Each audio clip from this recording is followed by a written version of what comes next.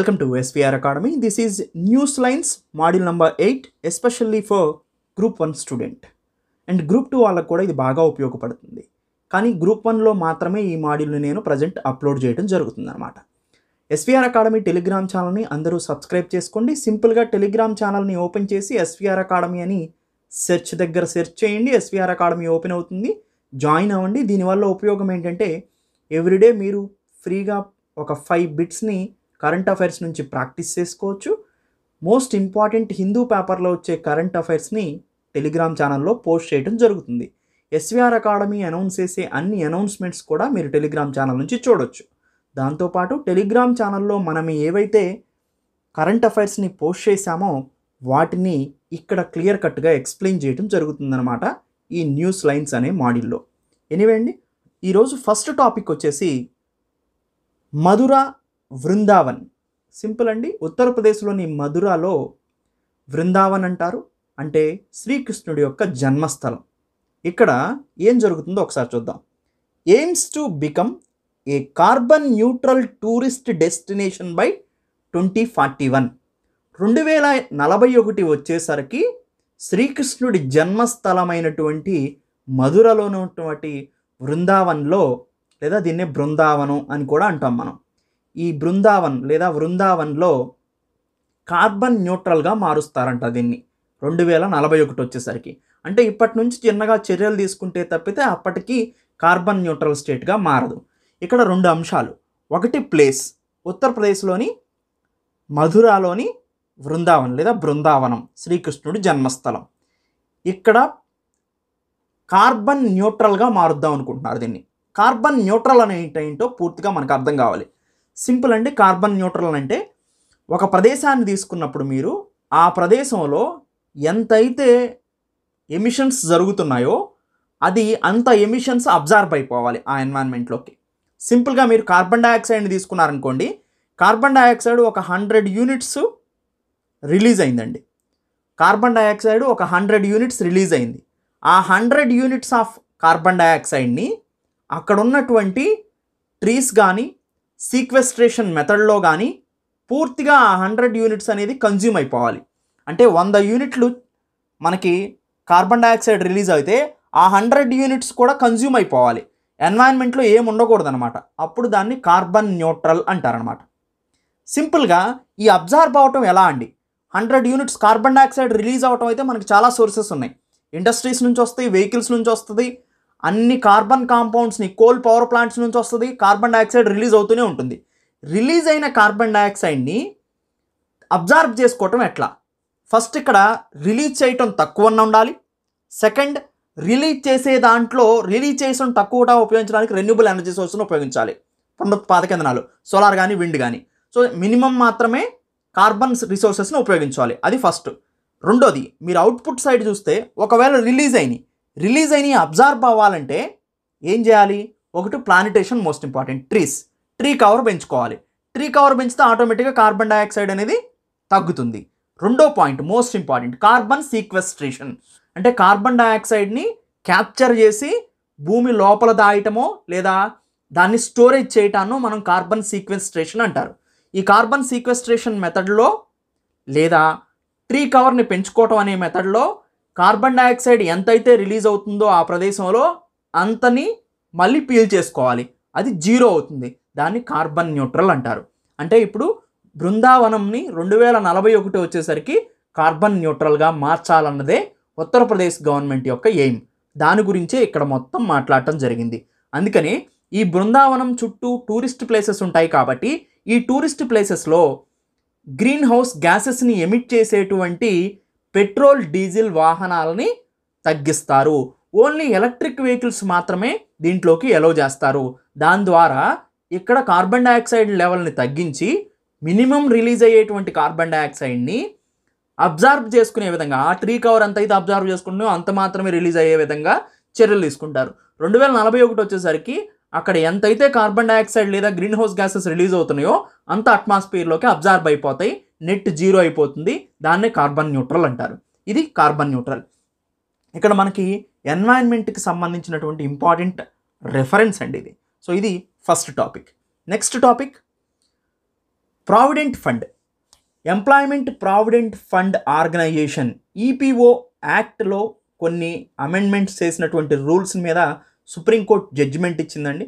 So వాటిని మనం పక్కన పెడితే, అంటే సింపుల్గా వాటిని పక్కన పెడితే అక్కడ నుంచి డ్రా చేసుకోవాల్సింది ఏంటి, మినిమం బేసిక్స్ నేర్చుకుందాం ముందు. అసలు ఎంప్లాయ్మెంట్ ప్రావిడెంట్ ఫండ్ ఆర్గనైజేషన్ ఉంది, ఈపీఎఫ్ఓ అనేది.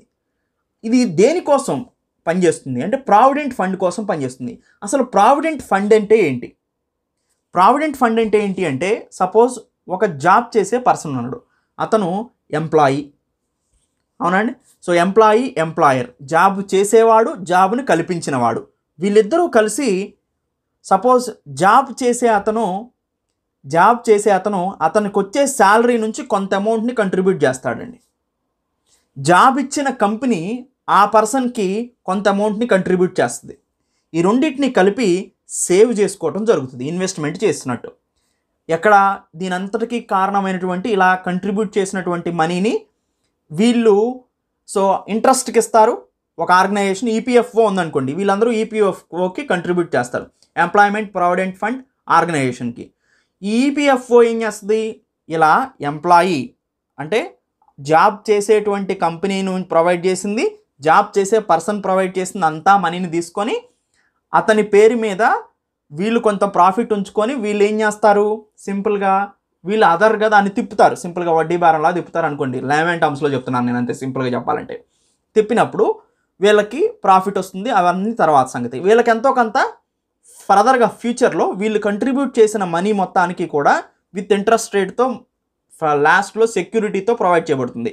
సో అతను చనిపోయినా లేదా ఫండ్ మెంబర్షిప్ టెర్మినేషన్, అతను మధ్యలో వదిలేసుకున్నా లేదా జాబ్ నుంచి రిటైర్డ్ అయినా ఈ మనీ ఒకసారిగా వస్తాయి అన్నమాట. దాన్ని ప్రావిడెంట్ ఫండ్ అంటారు. సింపుల్ అండి. ప్రావిడెంట్ ఫండ్లో ఎంప్లాయీ కంట్రిబ్యూట్ చేస్తారు, ఎంప్లాయర్ కంట్రిబ్యూట్ చేస్తారు. అంటే జాబ్ చేసే పర్సను, జాబ్ చేసేటువంటి కంపెనీ రెండు కూడా ఆయన శాలరీని బట్టి కంట్రిబ్యూట్ చేస్తాయి. ఆ కంట్రిబ్యూట్ చేసిన మనీని సింపుల్గా వీళ్ళు చనిపోయినా లేదా వీళ్ళు జాబ్ మధ్యలో వదిలేసినా లేదా జాబు పూర్తిగా అయిపోయి రిటైర్మెంట్ అయిన తర్వాత కానీ ఈ ఎంప్లాయ్మెంట్ ప్రావిడెంట్ ఫండ్ ఆర్గనైజేషన్ నుంచి ప్రావిడెంట్ ఫండ్ డబ్స్ వీళ్ళకి వస్తాయి అన్నమాట. అప్పటి వరకు వీళ్ళు సెక్యూరిటీ స్కీమ్గా పనిచేసినట్టు. ఇది సింపుల్గా చెప్పాలంటే అది ప్రావిడెంట్ ఫండ్ అండి. దాని ఆర్గనైజేషన్ మేజర్గా ఈ ప్రావిడెంట్ ఫండ్ని మనం గమనిస్తే అండి 2 రకాల ఆర్గనైజేషన్స్ ఉంటాయి. ఒకటి employees provident fund organisation EPFO ఉంటుంది. దాంతోపాటు ఇంకొక మోస్ట్ ఇంపార్టెంట్ ఏంటంటే ఏ స్టేట్కి ఆ స్టేటు ఎంప్లాయీస్ స్టేట్ ఇన్సూరెన్స్ ఉంటుంది. ఈ 2 ఆర్గనైజేషన్స్ కూడా ఇలానే వర్క్ చేస్తాయి. సెంట్రల్ గవర్నమెంట్ మొత్తం మీద మేజర్గా ప్రావిడెంట్ ఫండ్కి ఆర్గనైజేషన్ ఏంటంటే employees provident fund organisation EPFO. State గవర్నమెంట్స్లో అయితే ఎంప్లాయీస్ స్టేట్ ఇన్సూరెన్స్ అనేది మెయింటైన్ చేస్తూ ఉంటుంది ఈ ప్రావిడెంట్ ఫండ్ని. సో ఎనీవే ఇక్కడ మనకి సింపుల్గా అర్థమైంది ఏంటంటే ఎంప్లాయీస్ ప్రావిడెంట్ ఫండ్ కానీ లేదా ఎంప్లాయీస్ స్టేట్ ఇన్సూరెన్స్ కానీ ప్రావిడెంట్ ఫండ్ని మెయింటైన్ చేస్తాయి. ప్రావిడెంట్ ఫండ్ అనేది ఎలా క్రియేట్ అవుతుంది, ఒక పర్సన్ అతను వచ్చే శాలరీలో నుంచి కొంత భాగం కంట్రిబ్యూట్ చేస్తే అతనికి జాబ్ ఇచ్చినటువంటి కంపెనీ ఏదైతే ఉందో అది కొంత కంట్రిబ్యూట్ చేస్తుంది. రెండూ కలిపి ఇతనికి సేవింగ్స్ లాగా ప్రావిడెంట్ ఫండ్ లాగా యాక్ట్ చేస్తాయి. ఇతను చనిపోయినా, జాబ్ నుంచి టెర్మినేట్ అయినా లేదా జాబ్ నుంచి రిటైర్డ్ అయిన తర్వాత కానీ ఈ ప్రావిడెంట్ ఫండ్ మనీ అనేది రావటం జరుగుతుంది అనమాట.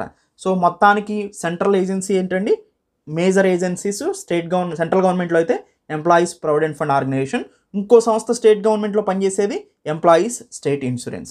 సో ఇది ప్రావిడెంట్ ఫండ్ గురించి అండి. నెక్స్ట్ అయితే పాలిటీకి సంబంధించి ఆర్టికల్ 142 అండ్ ఆర్టికల్ 143 రీసెంట్గా న్యూస్లో ఉంటున్నాయండి. వీటి గురించి ఏంటో చూద్దాం. ఈ ఎంప్లాయీ ప్రావిడెంట్ ఫండ్ ఆర్గనైజేషన్కి సంబంధించి ఒక జడ్జిమెంట్ని సుప్రీంకోర్టు ఇచ్చినప్పుడు దాని యొక్క స్పెషల్ పవర్స్ని ఉపయోగించుకుందనమాట. అంటే పబ్లిక్ ఆర్డర్ని సరిచేయటం కోసం ఎంత దూరం అయినా వెళ్ళటానికి దీనికి అవకాశాలు ఉన్నాయి. అదే article 142 of the Indian constitution. Complete జస్టిస్ని provide చేయటం కోసం సుప్రీంకోర్టుకు ఉన్నటువంటి విచక్షణ అధికారమే article 142 of the Indian constitution. అంటే supreme court to do complete justice was enforceable through out the territory of India. Article 142 యొక్క ముఖ్య ఉద్దేశం ఏంటంటే అండి, కంప్లీట్ జస్టిస్ అనేది ఇంపార్టెంట్. అంటే చివరి వరకు కూడా న్యాయం జరిగే విధంగా వాళ్ళకి ప్రయత్నాలు కొనసాగించే విధంగా స్పేస్ ఇస్తుంది, వాళ్ళకి జడ్జిమెంట్ కూడా ఇస్తుంది. అంటే ప్రతి వ్యక్తికి కూడా చివరి వరకు న్యాయం జరగాలి, వాళ్ళకి కంప్లీట్ జస్టిస్ వచ్చే వాళ్ళకు కూడా వాళ్ళ వైపు సుప్రీంకోర్టు నిలబడుతుంది according to article 142 of the Indian constitution. దీని ప్రకారం ఏ నిర్ణయాన్ని అయినా కానీ సుప్రీంకోర్టు తీసుకోవడానికి అవకాశం ఉందన్నమాట. అది 142. And what is article 143? అధికరణ 143 ఏం చెప్తుంది?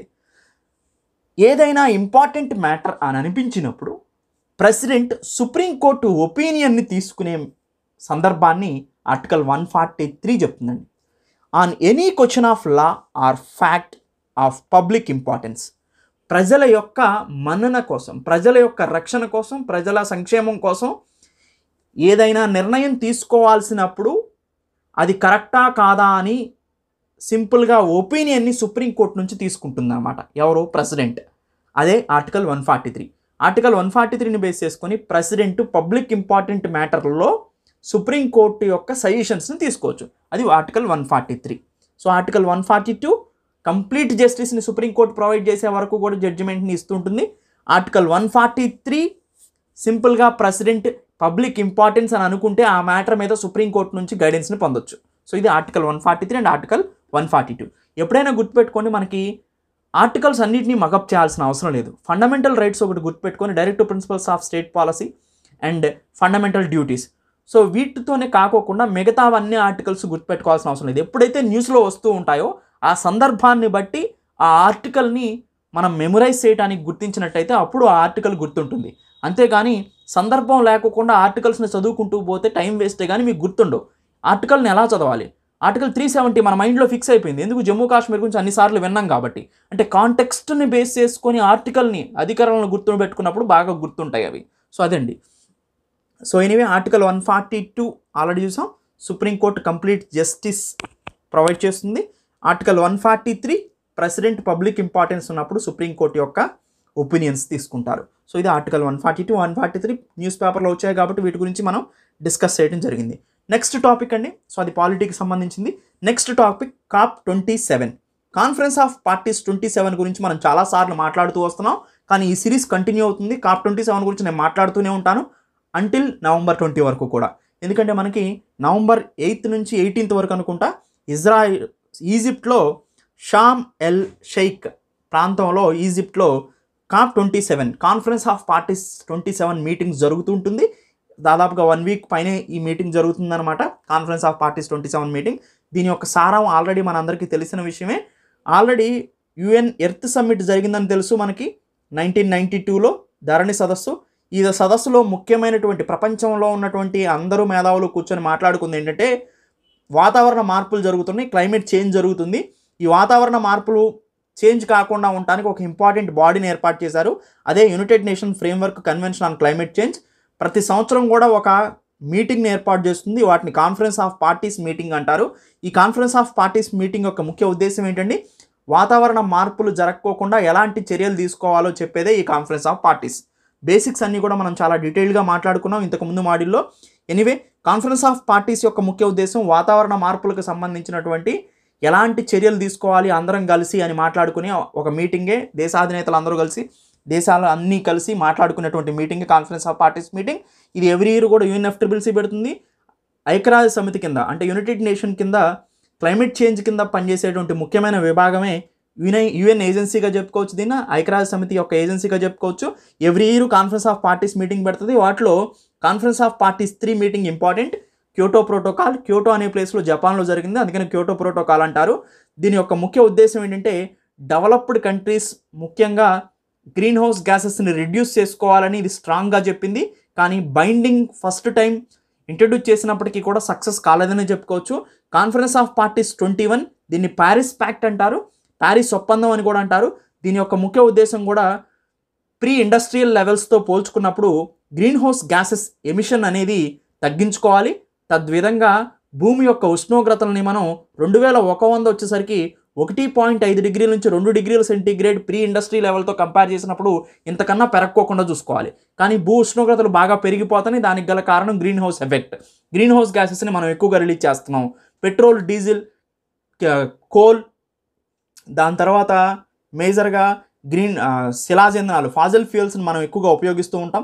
ఇండస్ట్రియల్ పొల్యూషన్ కానీ, మేజర్గా power plants, coal power plants కానీ, తర్వాత ఇటువైపు వెహికులర్ పొల్యూషన్ కానీ, పెట్రోల్ డీజిల్ వాడకం కానీ ముఖ్యంగా అదర్ ప్లాంట్స్ వల్ల కానీ గ్రీన్ హౌస్ గ్యాసెస్ రిలీజ్ అవుతున్నాయి. ఆటోమేటిక్గా మనకి గ్రీన్ హౌస్ ఎఫెక్ట్ క్రియేట్ అవుతుంది. సో మనకి గ్లోబల్ వార్మింగ్ జరుగుతుంది, ప్రపంచం మొత్తం వేడెక్కిపోతుంది. దీనివల్ల ఆర్కిటిక్ అంటార్క్టికాలో ఉన్న ఐస్ మెల్ట్ అయిపోయి సీ లెవెల్స్ రైజ్ అవుతున్నాయి. తర్వాత హెల్త్ పాడైపోతుంది. అడ్వర్స్ ఎఫెక్ట్స్ చాలానే ఉన్నాయి క్లైమేట్ చేంజ్ వల్ల. సో వర్షాకాలం వానలు, వర్షాకాలం ఎండలు, ఎండాకాలం వర్షాలు, ఇలా అనేక రకాలైనటువంటి వాతావరణ మార్పులు మనం చూస్తూ వెళ్తున్నాం. వీటన్నిటిని కట్టడి చేయాలంటే ఫ్యూచర్ జనరేషన్కి ఈ భూమి ఇప్పుడు ఎలా అయితే ఉందో అలానే వాళ్ళకి అందించాలంటే ఇప్పుడున్న మానవులు చర్యలు తీసుకోక తప్పదు. ఎన్వైరన్మెంట్ని ప్రొటెక్ట్ చేయక తప్పదు. గ్రీన్ హౌస్ గ్యాసెస్ని తగ్గించుకోక తప్పదు. ఆల్టర్నేటివ్ ఎనర్జీస్ని ఉపయోగించుకోవాలి. కోల్ లాంటి, పెట్రోలు, డీజిల్ లాంటి వాడకాలను తగ్గించి రెన్యూబుల్ ఎనర్జీ సోర్స్ అయినటువంటి సోలార్, విండ్, జియోథర్మల్ ఎనర్జీ ఇలాంటి పునరుత్పాదక ఇంధనాలని, రెన్యూబుల్ ఎనర్జీ సోర్సెస్ని ఉపయోగించుకున్నట్టయితే అవి ఉపయోగించుకుంటే బై ప్రొడక్ట్స్ రిలీజ్ కావు. కాబట్టి ఎప్పుడైతే by products release కావో, green house gases release కాకపోతే గ్లోబల్ వార్మింగ్ని మనం కట్టడి చేయొచ్చు. అలా కట్టడి చేసినప్పుడు మాత్రమే 1.5 డిగ్రీ నుంచి 2 డిగ్రీ సెంటీగ్రేడ్ ప్రీ ఇండస్ట్రీ లెవెల్తో పోల్చుకున్నప్పుడు మనం మించుకోకుండా చూడగలుగుతాం. దాన్ని చూడాలి ఇలా టార్గెట్ పెట్టిందే కాన్ఫరెన్స్ ఆఫ్ పార్టీస్ 21. దీన్ని ప్యారిస్ ప్యాక్ట్ అంటారు. ప్రజెంట్ COP 26 జరగడం జరిగింది మనకు తెలుసు గ్లాస్గోలో. ఇప్పుడు COP 27 జరుగుతుంది. ఇది ఈజిప్ట్లో షామ్ ఎల్ షేక్ అనే ప్రాంతంలో జరుగుతుంది COP 27 అనే meeting.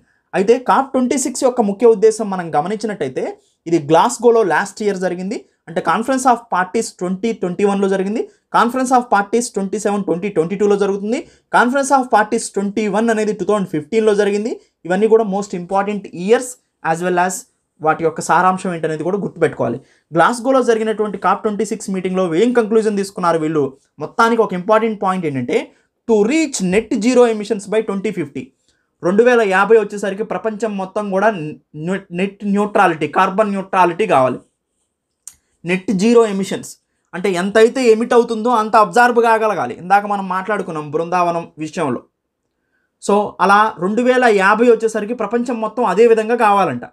India net zero emissions, net neutrality ఎప్పుడు పెట్టుకుందంటే టార్గెట్ నేషనల్లీ డిటర్మైన్డ్ కంట్రిబ్యూషన్స్ అని ఉంటుంది. ఏ దేశం ఆ దేశం తన సొంతగా టార్గెట్స్ పెట్టుకోవాలి.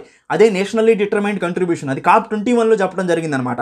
ఈ నేషనల్లీ డిటర్మైన్డ్ కంట్రిబ్యూషన్స్ ప్రకారం ఇండియా యొక్క టార్గెట్ ఏంటంటే 2070 వచ్చేసరికి మనం నెట్ న్యూట్రాలిటీని సాధిస్తాం.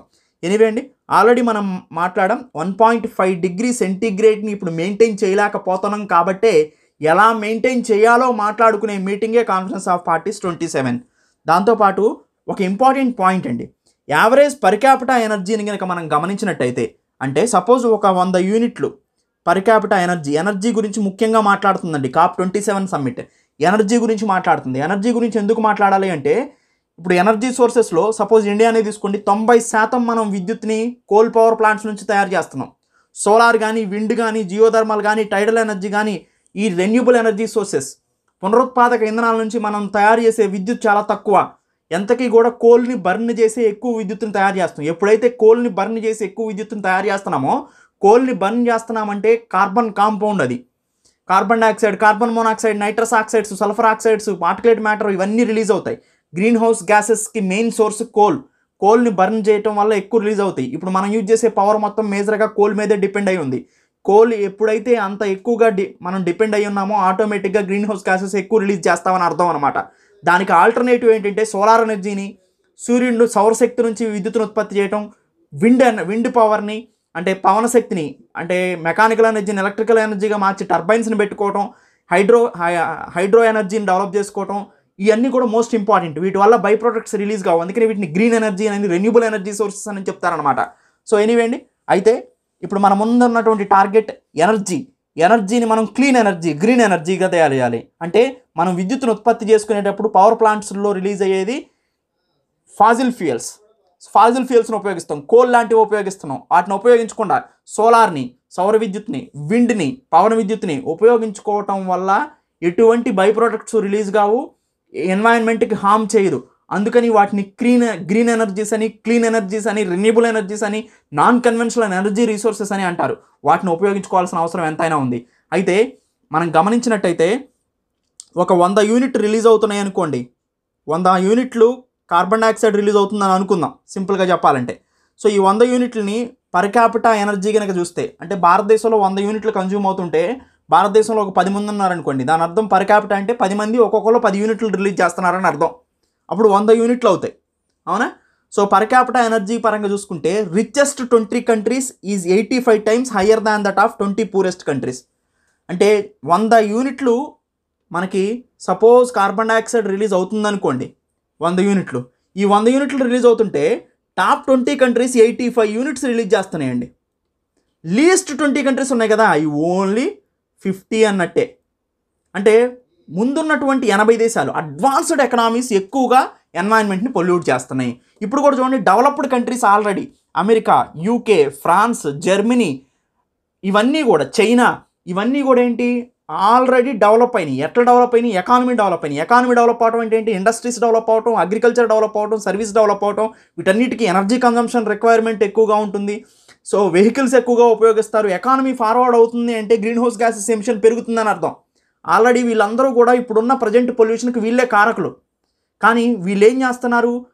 ప్రజెంట్ డెవలపింగ్ కంట్రీస్ని ఎక్కువగా రిలీజ్ చేయొద్దని చెప్తున్నారు. ఆల్రెడీ మీరు ఎన్వైరన్మెంట్ని నాశనం చేసి డెవలప్ అయ్యారు. మరి డెవలపింగ్ కంట్రీస్ ఎలా డెవలప్ అవ్వాలి? ఇప్పుడు ఆ ఎనర్జీ కోల్ను ఉపయోగించుకోకుండా ఇండియా నడుస్తుందా? నడవదు. మరి అలాంటి సందర్భంలో ఇండియాకి వీళ్ళందరూ ఏం చేయాలి? డెవలప్డ్ కంట్రీస్, ఇండియా మేమే కారణం ఇప్పుడు ఉన్నటువంటి ఎన్వైరన్మెంటల్ డిస్ట్రక్షన్కి. ఇప్పుడు నువ్వు డెవలప్ అవ్వాలి అంటే కన్ఫామ్గా మళ్ళీ డిస్ట్రాయ్ చేయాలి. అలా డిస్ట్రాయ్ చేయొద్దు, ఎందుకంటే మేము డిస్ట్రాయ్ చేయడానికి కారణమైనాం కాబట్టి మేము ఇప్పుడు మీకేమి ఇస్తామంటే కొంత అమౌంట్ని ఇస్తాం. ఆ అమౌంట్తో మీరు కాస్ట్లీ అయినటువంటి సోలార్ కానీ విండ్ కానీ డెవలప్ చేసుకోండి, కోల్ నుంచి రిట్రీవ్ అవ్వండి అని చెప్పడమే గ్రీన్ క్లైమేట్ ఫండ్, GCF. దీన్ని కూడా కాన్ఫరెన్స్ ఆఫ్ పార్టీస్లోనే మనకి అనౌన్స్ చేయడం జరిగిందండి. $100 బిలియన్ గ్రీన్ క్లైమేట్ ఫండ్ని అనౌన్స్ చేయడం జరిగింది. డెవలప్డ్ కంట్రీస్ ఇవ్వాలి, వాటిని తీసుకెళ్ళి డెవలపింగ్ కంట్రీస్లో పవర్ జనరేషన్ కోసం ఉపయోగించాలి, లేదా రెన్యూబుల్ ఎనర్జీ సోర్సెస్ని డెవలప్ చేయడానికి ఉపయోగించాలి, లేదా ఎన్వైరన్మెంటల్ పొల్యూషన్ జరగకోకుండా ఉండటానికి డెవలపింగ్ అండ్ పూర్ కంట్రీస్లో వాటిని ఉపయోగించాలి. ఎందుకంటే ఇవి కూడా డెవలప్డ్గా మారడానికి ప్రయత్నం చేస్తాయి కాబట్టి ఇంకా ఎన్వైరన్మెంట్ డిగ్రేడ్ అవుతుంది. అలా డిగ్రేడ్ కాకూడదంటే డెవలప్ కాకూడదు వీళ్ళు. అలా డెవలప్ అవ్వాలి, మళ్ళీ ఎన్వైరన్మెంట్ డ్యామేజ్ కాకూడదంటే డెవలప్ అవుతూనే ఎన్వైరన్మెంట్ డ్యామేజ్ కాకూడదంటే కన్ఫామ్గా వీళ్ళు అడ్వాన్స్డ్ టెక్నాలజీ అయిన solar, wind, other టెక్నాలజీస్కి developed countries contribute చేయాల్సిందే. అదే గ్రీన్ క్లైమేట్ ఫండ్. ఓకేనండి. సో ఇది ఇంపార్టెంట్ పాయింట్ ఎనర్జీకి సంబంధించి. COP27 యొక్క ముఖ్య ఉద్దేశం చూడండి, energy access and security in developing countries. ఇప్పుడు మనం మాట్లాడుకున్నది ఇదే. నెక్స్ట్ యునైటెడ్ స్టేట్స్లో మనం గమనిస్తే అండి 81% ఎప్పటికి కూడా ఫాజిల్ ఫ్యూయల్ శిలాజ ఇంధనాలే మేజర్ ఎనర్జీకి. అంటే 81% వాళ్ళు కోల్ని ఉపయోగిస్తున్నారు. సింపుల్గా చెప్పాలంటే ఫాజిల్ ఫ్యూయల్స్ అంటే శిలాజ ఇంధనాలు. వీటిని మండిస్తే ఏమొస్తాయి? కార్బన్ డైఆక్సైడ్, కార్బన్ మోనాక్సైడ్, మళ్ళీ గ్రీన్ హౌస్ గ్యాసెస్ వస్తాయి. ఇప్పటికీ కూడా ప్రతి 100 యూనిట్లలో 81 యూనిట్ల పవర్ని తయారు చేయడానికి వీళ్ళు కోల్నే ఉపయోగిస్తున్నారు. ఇప్పటికి కూడా డెవలప్ అయ్యింది కూడా. యూరోప్లో కూడా అది 76% ఉంది. కోల్ చూడండి, కోల్ని 11%, ఆయిల్ని 31%, గ్యాస్ని 34% ఉపయోగిస్తున్నాయి ఈ కంట్రీలన్నీ కూడా వాళ్ళ ఎనర్జీ కోసం. ఓకే, ఇండియా అయితే 90% దాదాపుగా కోల్ మీదే డిపెండ్ అయి ఉంది ఎనర్జీ రిసోర్సెస్లో. తర్వాత పెట్రోలు, డీజిల్ ఉపయోగిస్తున్నాం, గ్యాస్ ఉపయోగిస్తున్నాం. సో మొత్తానికి ఈ పర్యావరణాన్ని, ఈ భూప్రపంచాన్ని మనం రక్షించాలంటే ఎన్వైరన్మెంటల్ పొల్యూషన్ నుంచి దీన్ని కాపాడాలండి. ఎయిర్ పొల్యూషన్ నుంచి దీన్ని కాపాడాలి, ఇండస్ట్రీ పొల్యూషన్ నుంచి కాపాడాలి, వెహికులర్ పొల్యూషన్ నుంచి కాపాడాలి, ఫాజిల్ ఫ్యూయల్స్ని తగ్గించుకోవాలి, కోల్ పవర్ ప్లాంట్ని తగ్గించుకోవాలి, పెట్రోలు డీజిల్ వాడకాన్ని తగ్గించుకోవాలి, ఎలక్ట్రిక్ వెహికల్స్ని ప్రమోట్ చేయాలి. తర్వాత solar energy, wind energy, geothermal energy, వీటన్నిటిని ప్రొవైడ్ చేసినప్పుడు మాత్రమే మనం ఎన్వైరన్మెంట్కి హాని కలిగించుకోకుండా రక్షించగలిగిన వాళ్ళం అవుతాం, ఎకానమీని డెవలప్ చేసుకోగలుగుతాం, పొల్యూషన్ తగ్గించగలుగుతాం, సస్టైనబుల్ డెవలప్మెంట్ వైపు మనం వెళ్ళగలుగుతాం. ఇది మోస్ట్ ఇంపార్టెంట్ పాయింట్. నెక్స్ట్ అండి, మనకు వస్తూనే ఉంటుంది ఈ వీక్ వరకు, దీన్ని మాట్లాడుతూనే ఉంటాం మనం. నెక్స్ట్ మళ్ళీ సేమ్ ఎన్వైరన్మెంట్కి సంబంధించినటువంటి ఇష్యూ అండి. ఈరోజు హిందూ పేపర్లో వచ్చినాయి ఇవన్నీ కూడా. సో ఈ రోజు అనే కాదు, ఇవి వస్తూనే ఉంటాయి. ఇంకా ఇవి స్టాండర్డ్కి కూడా బాగా ఉపయోగపడతాయి. ఈ మోడల్ని మీరు 2 సంవత్సరాల తర్వాత చూసినా కానీ మళ్ళీ ఇది కంటిన్యూ అవుతూనే ఉంటుంది. నేషనల్ క్యాపిటల్ ఢిల్లీ, NCR అంటాం దాన్ని, నేషనల్ క్యాపిటల్ రీజన్ అంటారు. అంటే ఢిల్లీ ప్రాంతంలో పొల్యూషను మనకి ఈ వింటర్ సీజన్లో ఎక్కువ కనిపిస్తుంది. వింటర్లో ఏంటంటే ఫాగ్ ఉంటుంది, ఆల్రెడీ పొగమంచు ఉంటుంది. దాంతో స్మోక్ యాడ్ అయ్యి స్మాగ్గా ఏర్పడుతుంది. అసలు కంటికి కనిపించినటువంటి దట్టమైన పొగమంచుతో పొల్యూషన్ యాడ్ అయిపోయి స్మాగ్గా మారుతుందండి. స్మోక్ అంటే పొగ, ఫాగ్ అంటే ఆల్రెడీ ఉన్నటువంటి మంచు. ఈ రెండూ కలిసి అట్మాస్ఫియర్లో అట్లా అతుక్కుపోతాయి, ఏం కనిపించదు ఇంకా ముందు. ఇదండి పరిస్థితి. ఇది స్మోకు. దీంతో పాటు ఫాగ్ కూడా యాడ్ అవుతుంది. ఢిల్లీలో ఇప్పుడు ఫేస్ చేసేది అదే. ఎన్వైరన్మెంటల్ పొల్యూషన్ విపరీతంగా, ఎయిర్ క్వాలిటీ ఇండెక్స్ పడిపోద్ది. అంటే గాలి నాణ్యత అనేది పూర్తిగా తగ్గిపోతుంది. గాలి నాణ్యత పూర్తిగా తగ్గిపోవటానికి గల కారణం ఏంటి ఢిల్లీలో అంటే, ముఖ్యమైన కారణాలు ఆ చుట్టుపక్కల సరౌండింగ్స్లో. అసలే ఢిల్లీలో ఎక్కువగా క్యాపిటల్ సిటీ కాబట్టి ఎక్కువ వాహనాలు తిరుగుతాయి, పవర్ ప్లాంట్స్ ఉంటాయి, ఇండస్ట్రీస్ ఉంటాయి, పొల్యూషన్ జరుగుద్ది కామను. రెండో పాయింట్, దీనికి ఇంకొకటి యాడ్ అయింది వింటరు. మూడో పాయింట్, దీనికి ఇంకా అత్యంతంగా యాడ్ అయింది స్టబుల్ బర్నింగ్. అంటే దాని అర్థం ఏంటంటే, దాని చుట్టుపక్కల, ఢిల్లీ చుట్టుపక్కల హర్యానా, పంజాబ్ ఉంటాయి. హర్యానా, పంజాబ్లో మనందరికీ తెలుసు గ్రీన్ రెవల్యూషన్ వల్ల ఎక్కువగా లబ్ధి పొందినటువంటి స్టేట్స్. ఈ స్టేట్స్లో పంట దిగుబడి కూడా ఎక్కువగా వస్తుంది. వీళ్ళు 2 పంటలు వేస్తూ ఉంటారు. అయితే వీళ్ళు వింటర్ కన్నా ముందు వరేస్తారు. వింటర్ సీజన్ మొదలయ్యేసరికి టైం లేక ఆ వరి దుప్పుల్ని కాల్చేస్తారు. దాన్నే స్టబుల్ బర్నింగ్ అంటారు. అలా కాల్చేయటం వల్ల మీథేన్ బాగా రిలీజ్ అవుతుంది, అదర్ గ్రీన్ హౌస్ గ్యాసెస్ బాగా రిలీజ్ అవుతాయి. అవన్నీ కూడా ఢిల్లీ వైపు గాలి ద్వారా ప్రయాణించి వింటర్ సీజన్లో ఫాగ్తో పాటు స్మోక్ యాడ్ అయ్యి స్మాగ్గా మారతాయి. సింపుల్. ఇప్పుడు హర్యానా, పంజాబ్ వాళ్ళు స్టబుల్ బర్నింగ్ చేయటం వల్ల ఢిల్లీలో ఎయిర్ క్వాలిటీ ఇండెక్స్ డ్రాస్టిక్గా పడిపోతుంది, గాలి నాణ్యత. గ్రీన్ హౌస్ గ్యాసెస్ ఎమిషన్స్ బాగా పెరిగిపోయింది, మీథేన్ కూడా పెరిగిపోతుంది స్టబుల్ బర్నింగ్ వల్ల. అయితే దీని మీద ఢిల్లీ గవర్నమెంట్ చాలా రకాల చర్యలు తీసుకోవడానికి ముందుకు వచ్చింది. ఈవెన్ సెంట్రల్ గవర్నమెంట్ కూడా బాగా పనిచేసింది. ఒక ఇంపార్టెంట్ పాయింట్ ఏంటంటే, వీళ్ళు ఎందుకు స్టబుల్ని బర్న్ చేస్తారు అంటే, వరి దుప్పులను ఎందుకు కాల్ చేస్తారు, వాటిని తీసి పీకి మనీ వేస్ట్, టైం వేస్ట్, అందుకని వీళ్ళు తగలేస్తారు సింపుల్గా. ఎందుకు, వెంటనే గోధుమలు వేసుకోవాలి కాబట్టి. ఓకేనండి. సో దాని నుంచి కాపాడుకోవడం కోసం ఇలా తగలబెట్టడం వల్ల ఢిల్లీలో ఎయిర్ పొల్యూషన్ ఇంప్రూవ్ కావట్లేదు, పెరిగిపోతుంది, గాలి నాణ్యత పడిపోతుంది. కాబట్టి వింటర్ సీజన్లో వీటిని తగలబెట్టుకోకుండా ఉండటం కోసం పోసా బయో డీకంపోజర్ అనే ఒక మందుని తీసుకొచ్చారు. పోసా బయో డీకంపోజర్. దీన్ని ఇండియన్ అగ్రికల్చర్ రీసెర్చ్ ఇన్స్టిట్యూట్ అనేది మ్యానుఫ్యాక్చరింగ్ చేసిందండి. సింపుల్గా దీన్ని స్ప్రే చేస్తారు అంతే స్టబుల్ మీద, ఆటోమేటిక్గా అది భూమిలోకి ఇంకిపోతుంది, డీకంపోజ్ అయిపోతుంది అనమాట.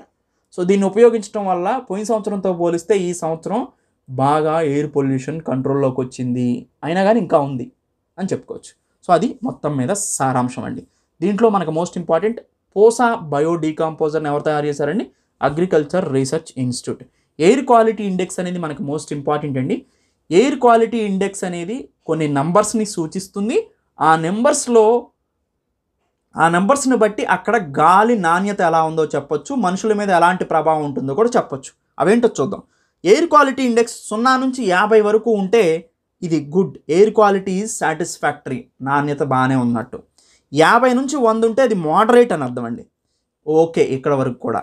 100 నుంచి 150 ఉంటే అని అన్హెల్దీ, ప్రజల అనారోగ్యం కలగజేస్తుంది. ముఖ్యంగా ఎవరికి? సెన్సిటివ్ గ్రూప్స్కి, ఆస్తమా ఉన్న వాళ్ళ లాంటి వాళ్ళకి. 150 నుంచి 200 ఉంటే అది కంప్లీట్గా అన్హెల్దీ, ప్రతి ఒక్కళ్ళ మీద ఆరోగ్య ప్రభావం చూపుతుంది. 200 నుంచి 300 ఉంటే వెరీ అన్హెల్దీ, ప్రతి ఎంటైర్ పాపులేషన్ ఎఫెక్ట్ అవుతుంది. 300 నుంచి 500 ఉంటే హజార్డస్, పూర్తిగా లాంగ్ టర్మ్ ప్రాబ్లమ్స్కి ఇది దారితీస్తుంది. ఇది ఎయిర్ క్వాలిటీ ఇండెక్స్. ఈ ఎయిర్ క్వాలిటీ ఇండెక్స్ని కలర్ కోడింగ్తో కూడా చెప్తారు. సపోజ్ 0 నుంచి 50 ఉందనుకో, దాన్ని గ్రీన్గా, 50 నుంచి 100 ఉంటే మోడరేట్ ఎల్లో, 100 నుంచి 150 ఉంటే రెడ్, 150 నుంచి 200 ఉంటే థిక్ రెడ్, 200 నుంచి 300 ఉంటే వైలెట్, 300 నుంచి 500 ఉంటే థిక్ మెరూన్ చెప్తారు.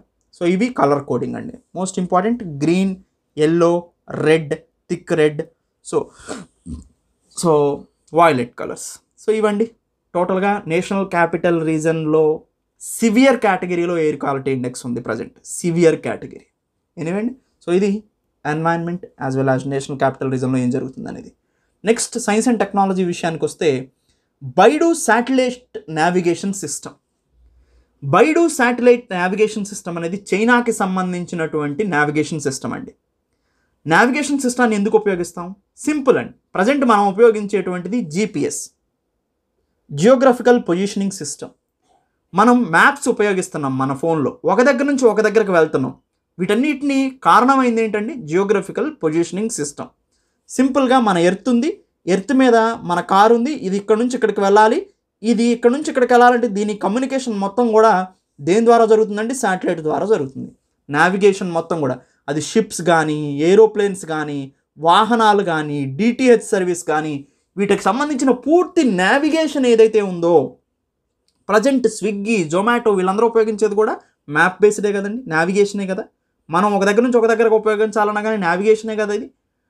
అంటే దానికి కారణం ప్రజెంట్ గ్లోబ్ మొత్తం వ్యాప్తి చెందినటువంటి, అంటే సింపుల్గా చెప్పాలంటే గ్లోబ్ మొత్తం వ్యాప్తి చెందినటువంటి అమెరికా తయారు చేసిన గ్లోబల్ పొజిషనింగ్ సిస్టమ్.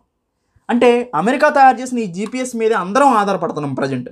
కానీ ఏ కంట్రీకి ఆ కంట్రీ సెక్యూరిటీ పర్పస్ వాళ్ళ ఓన్ నావిగేషన్ సిస్టాన్ని కూడా తయారు చేసుకుంటున్నాయి. అలానే చైనా తన సొంతగా తయారు చేసుకున్నటువంటి navigation system Baidu satellite navigation system. ఈ బైడు శాటిలైట్ నావిగేషన్ సిస్టంలో hybrid navigation constellation 5 satellites, nano Jio stationery orbit satellites 30 introduce చేస్తారు. అంటే 30 శాటిలైట్స్తో ఇది పనిచేస్తుంది. ముఖ్యంగా యూజర్ సెక్షన్లో ఇలా ఉంటుంది. వీటి మధ్యలో కమ్యూనికేషన్ ఎస్టాబ్లిష్ చేయడం కోసం గ్రౌండ్ సెక్షన్ని, ముఖ్యంగా సింపుల్గా చెప్పాలంటే బైడు నావిగేషన్ శాటిలైట్ సిస్టమ్, దీన్ని బీడిఎస్ అంటారు. దీన్ని చైనా డెవలప్ చేసింది. చైనాకు సంబంధించి మనకి ఇస్రో ఎలా అయితే ఉందో, చైనా వాళ్ళకి చైనా నేషనల్ స్పేస్ అడ్మినిస్ట్రేషన్ ఉంది. ఇది మొత్తం కూడా global operation, present regional operation ఇది. అంటే కొంత ప్రాంతం వరకు పనిచేస్తుంది ఈ జీపీఎస్ అనేది, బైడు శాటిలైట్ నావిగేషన్ సిస్టమ్. ఫ్యూచర్లో ప్రపంచం వ్యాప్తంగా ఇది పనిచేస్తుంది అనమాట. సో అది బైడు శాటిలైట్ నావిగేషన్ సిస్టమ్. ఇది alternative to the US global positioning system. So US global positioning సిస్టానికి ఆల్టర్నేటివ్గా వచ్చింది. మిగతా దేశాలన్నీ కూడా తమ ఓన్గా శాటిలైట్ నావిగేషన్ సిస్టాన్ని డెవలప్ చేసుకుంటూ ఉన్నాయి. అయితే belt and road initiative, one belt one road policy, ఇది అందరికీ తెలిసిన విషయమే. చైనా యొక్క డెట్ ట్రాప్ పాలసీగా దీన్ని చెప్తారు. One belt one road policy, belt and road initiative. దీని గురించి ఆల్రెడీ మనం ప్రీవియస్ మాడ్యూల్లో చాలా డీటెయిల్గా డిస్కస్ చేసాం. ఇంటర్నేషనల్ రిలేషన్స్లో కూడా మనం మాట్లాడాం. One belt one road policy కానీ లేదా బెల్ట్ అండ్ రోడ్ ఇనిషియేటివ్ అన్న చైనా యొక్క డెట్ ట్రాప్ పాలసీ. చైనా ఏం చేస్తుందంటే సిల్క్ రూట్స్ని రివైవ్ చేస్తుంది. వాళ్ళ యొక్క ఓల్డ్ ట్రేడ్ రూట్స్ ఏవైతే ఉన్నాయో వాటిని రివైవ్ చేస్తున్నాం అనే పేరుతో ప్రపంచ దేశాలలో రోడ్లు నిర్మిస్తుంది. ఆ దేశం నుంచి వేరే దేశాలకి, like CPEC, China Pakistan economic corridor. రైల్వేలు నిర్మిస్తుంది.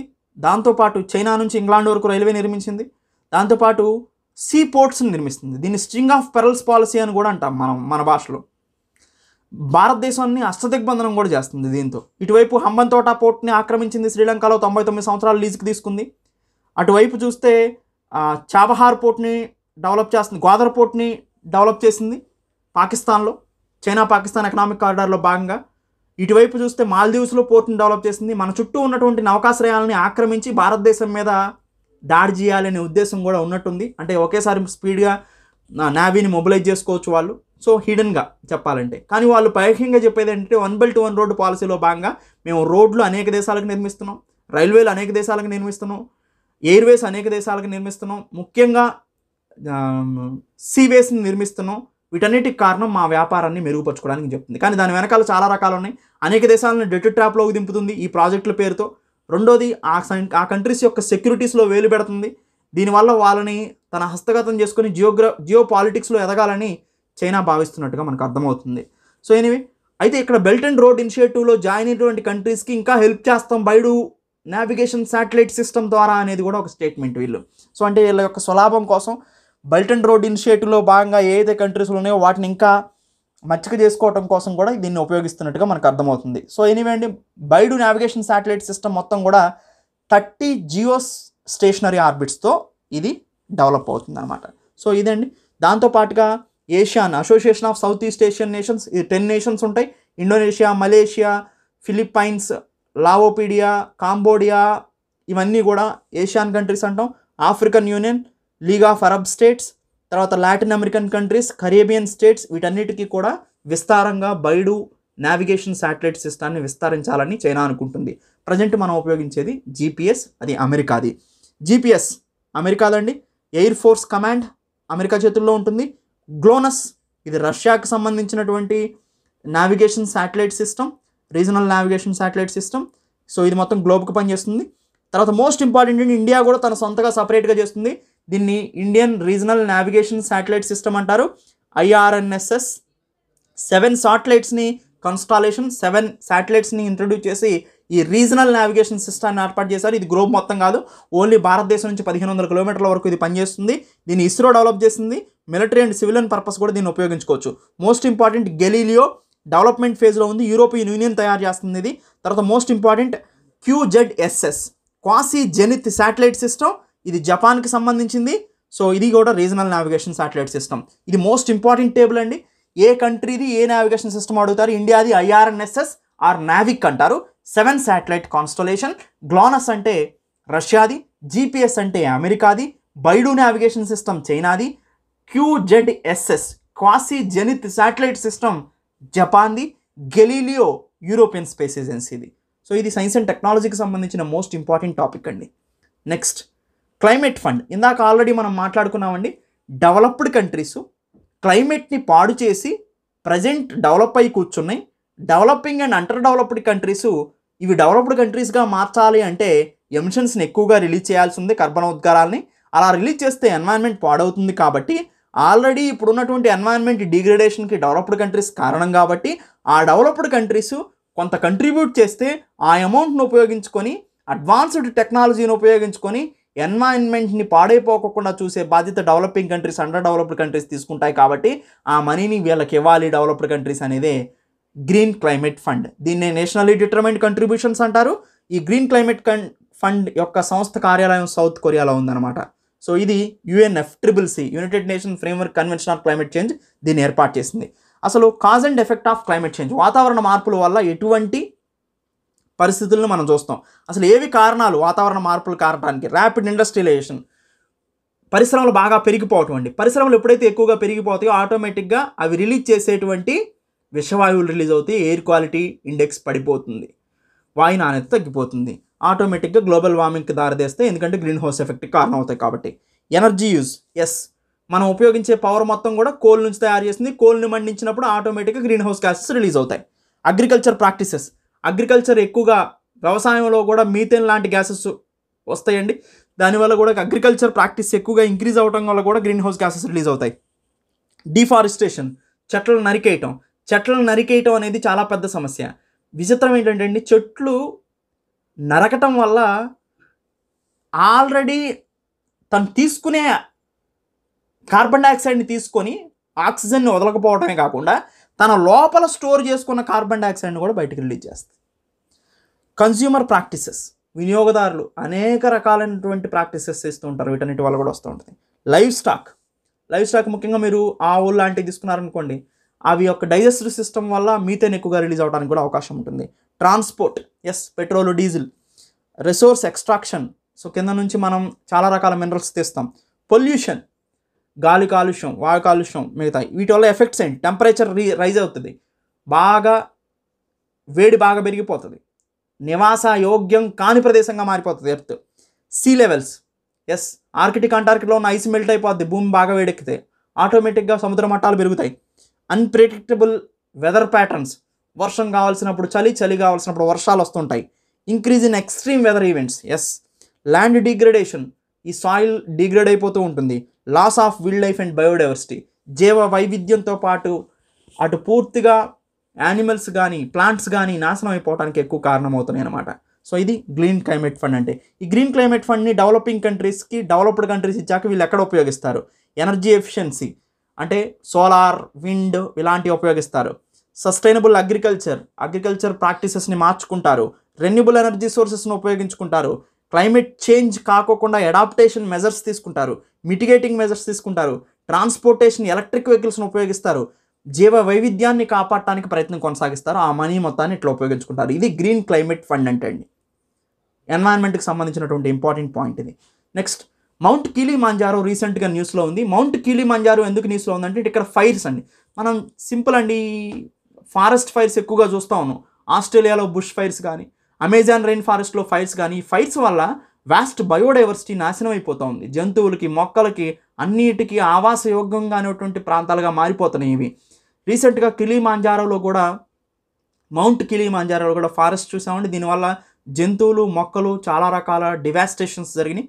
అందుకనే మౌంట్ కిలిమాంజారో అనేది ఎక్కడుందో ఒకసారి చూడండి. మౌంట్ కిలిమాంజారో అనేది టాంజానియాలో ఉందండి. టాంజాకి కెన్యాకి మధ్య బార్డర్లో ఉంటుంది. ఉన్నది మాత్రం టాంజానియాలో, కానీ కెన్యాకి టాంజానియాకి బార్డర్లో ఇది కనిపిస్తూ ఉంటుంది. దీన్ని మౌంట్ కిలిమాంజారో అంటారు. సో టాంజానియా అనేది మనకి ఎక్కడ ఉంటుందండి? సో ఇది ఆఫ్రికన్ కాంటినెంట్ అనుకుంటే ఈస్టర్న్ కోస్ట్. ఇది మడగాస్కర్, ఇది మడగాస్కరు, ఇది టాంజానియాకి కెన్యాకి దగ్గరలో ఉంది. టాంజానియాలోనే మౌంట్ కిలిమాంజారో. సో ఈ మౌంట్ కిలిమాంజారో అనేది సో ఎవరెస్ట్ తర్వాత ఒక 2 పర్వతాలు ఉంటే దాని తర్వాత ఇది 4వ అతిపెద్దదిగా చెప్పుకోవచ్చు హైట్ విషయంలో. దేనికోసం ఫేమస్ అంటే ఆఫ్రికా కాంటినెంట్లో, ఆఫ్రికా ఖండంలో చూసుకుంటే మాత్రం ఇది ఆఫ్రికా ఖండం అండి. 54 దేశాలు ఉంటాయి ఆఫ్రికా ఖండంలో. ఈ ఆఫ్రికన్ ఖండంని ఆఫ్రికన్ యూనియన్ అని కూడా చెప్తూ ఉంటాం. ఆఫ్రికన్ ఖండంలో దాదాపు 54 దేశాలు ఉంటాయి. ఈ 54 దేశాల మొత్తం మీద మనం గమనించినట్టయితే అతిపెద్ద పర్వతంగా, హైయెస్ట్ మౌంట్గా దీన్ని చెప్పుకోవచ్చు Kilimanjaro. Highest free standing mountain in the world. ఫ్రీగా స్టాండ్ అయి ఉన్నటువంటి మౌంటైన్స్లో ప్రపంచంలోనే అతి పెద్దదిగా దీన్ని చెప్పుకోవచ్చు అనమాట. ఆఫ్రికన్ కాంటినెంట్ విషయానికి వచ్చాం కాబట్టి ఒకసారి చూద్దాం. ఒక మోస్ట్ ఇంపార్టెంట్ పాయింట్ ఏంటంటే 0 డిగ్రీ ఈక్వేటర్, ఇది భూమధ్యరేఖ ఆఫ్రికన్ కాంటినెంట్ని ఆఫ్గా చేస్తూ పోద్ది. ఇది first point. 0 degree centigrade, 0 degree.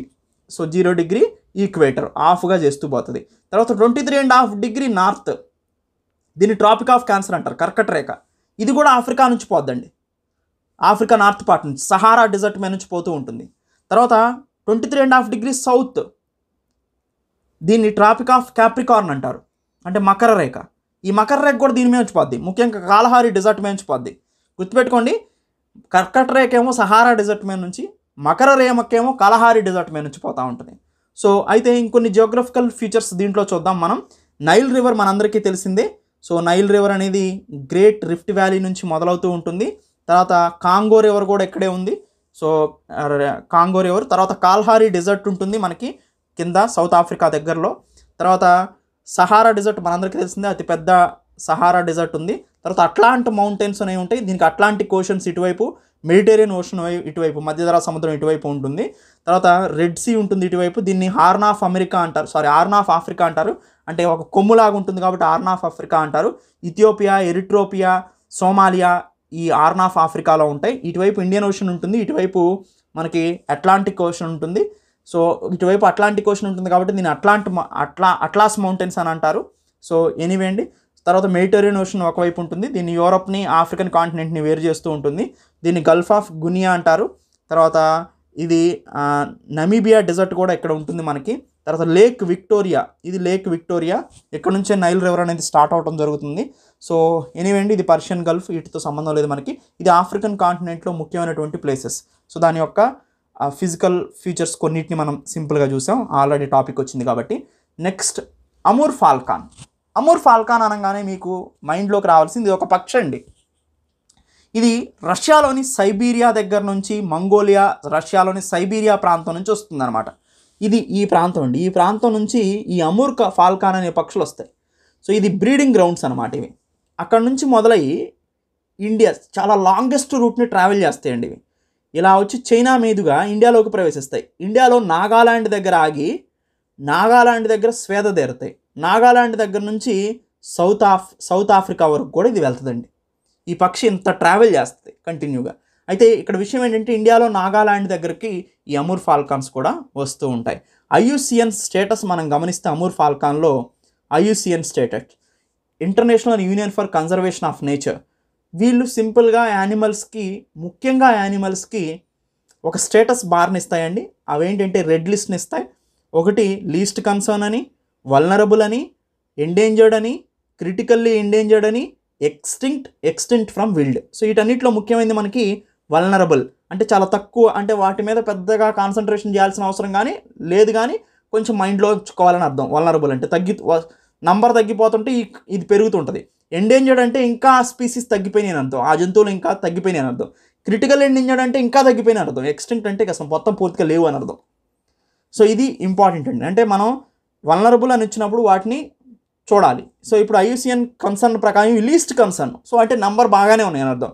Least concern తర్వాత వల్నరబుల్, ఇంకా తగ్గుతుంటే వల్నరబుల్ అని ఇస్తుంది IUCN. ఇంకా తగ్గితే ఎండేంజర్డ్ అని, ఇంకా తగ్గితే క్రిటికల్ ఎండేంజర్డ్ అని ఇస్తుంది అనమాట. సో ఇది ఐయుసిఎన్ కేటగిరీ అండి. ఎప్పుడైనా ఏ యానిమల్ కానీ మనకు కనిపించింది అంటే దాని ఐయుసిఎన్ స్టేటస్ చూసుకోవటం వల్ల ఎగ్జామ్లో మనం ఎడ్జ్లో ఉంటాం. ఇది అమూర్ ఫాల్కాన్ గురించి అండి. ఇండియాలో నాగాలాండ్లో స్టే చేస్తుంది. ఇది రావటం మాత్రం సైబీరియా ప్రాంతం నుంచి వస్తూ ఉంటుంది. రష్యాలోని సైబీరియా ప్రాంతంలో, మంగోలియా, చైనా, రష్యా ఈ 3 ప్రాంతాలు కలిసినటువంటి సైబీరియా దగ్గర నుంచి ఇది ఆఫ్రికా వరకు వెళ్తుంది. ఆఫ్రికన్ కాంటినెంట్లో నుంచి సౌత్ ఆఫ్రికా వరకు వెళ్తుంది త్రూ ఇండియాలో నాగాలాండ్ ద్వారా. సో ఇది అమూర్ ఫాల్కాన్ గురించి అండి. ఇక్కడతో ఈ మాడ్యూల్ని కంక్లూడ్ చేస్తున్నానండి. నెక్స్ట్ మాడ్యూల్లో మళ్ళీ కలుద్దాం. మీకు ఆన్లైన్లో ఎప్పుడూ కూడా కంటిన్యూగా అప్డేట్స్ని ప్రొవైడ్ చేయడం జరుగుతుంది.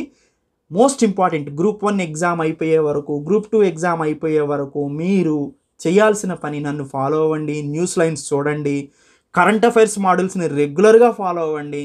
Science and technology, environment, current economy, current polity, current topics అన్నిటినీ కూడా ఎస్వీఆర్ అకాడమీలో ప్రొవైడ్ చేసేటప్పుడు వీటిని క్షుణ్ణంగా పరిశీలించండి. వీటి నుంచే ఎక్కువగా ఎంసీక్యూస్ రావడం జరుగుతుంది. అలా అని స్టాండర్డ్ని నేను వదిలేయమనట్లేదు, స్టాండర్డ్ మీద కూడా గ్రిప్ పెంచుకోండి. Thank you. Have a nice day.